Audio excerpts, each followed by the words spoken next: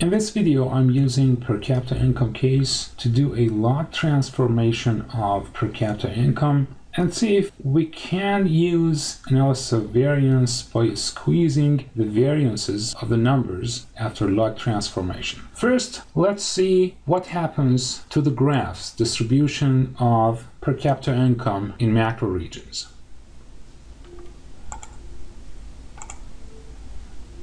We start with a graph builder. Here we can do the transformation per capita income. Right click from the pop-up menu, transform log. We can do lots of transformations here. Log transformation will create one additional column. This is a temporary column and will go away after we close this window.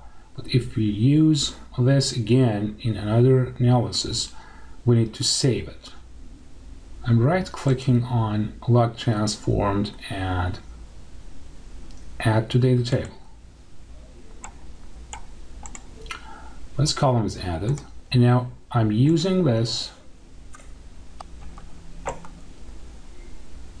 as X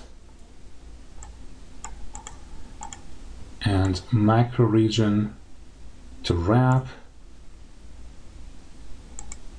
and histograms. These histograms are much closer to normal distribution comparing to extremely right skewed distributions we had before. This is the first indication that the distributions of log transformed data are close to normal, but there are some other tests we can do to determine if they are really normal. If you run the distribution for log transformed data by macro region, drop macro region to this area, by.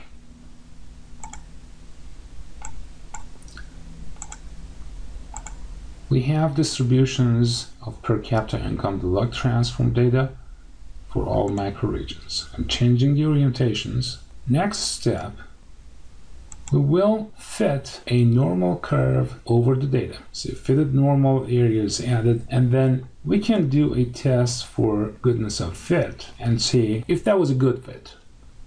This is Shapiro-Wilk test, and we can see if the p-value of the test is small, that will reject the null hypothesis. And the null hypothesis says the data is from a normal distribution with p-value of about 3%. If our significance level is 1%, then this is larger than alpha. That means the data is from a normal distribution. We continue fitting normal curves over our samples of macro regions. Continuous fit normal, and then do goodness of fit test. As we can see, the second test comes out with p-value of 0.15. So we can consider this distribution as normal. Fit all these curves and test them. All these tests indicate that we can consider those normal fits a good fit. Of course, there are some considerations, like in North America, we have just 3 observations, or in Oceania, we have just 8. So the first assumption of analysis of variance is almost met if you consider alpha level of 1%. Next step is looking at homogeneity of variances. Go back, fit y by x, use log transformed data of per capita income as y, and macro region as x, and click OK. First test here is for unequal variances. These tests of unequal variances, the Levene test still shows a significantly small p-value.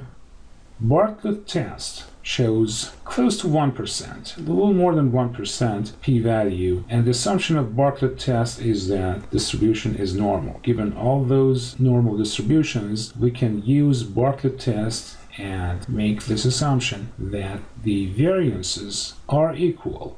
Not completely equal, but in one group not significantly different. Under these assumptions, we can use analysis of variance.